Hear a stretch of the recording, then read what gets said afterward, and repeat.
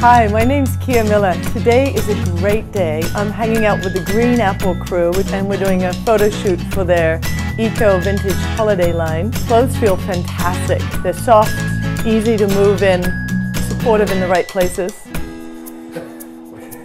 Sorry, I had to say that. That's important, right? Yoga gets sweaty if you're working hard. If you're building what we call tapas, or inner purifying heat, then yeah, you're going to sweat.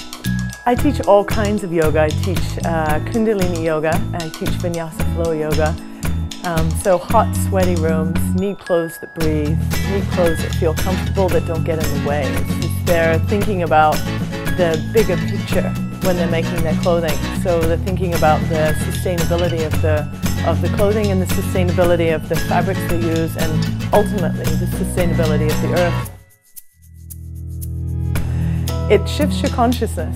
So that's what's interesting to me as a yoga teacher. How can we practice in a way that gives us the fast track to a more balanced and enlightened way of living?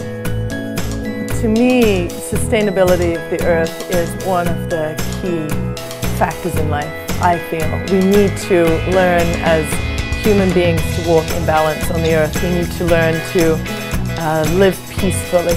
We need to learn how to consider all beings in all of the choices that we make. Now that sounds very grand and lofty, but why not?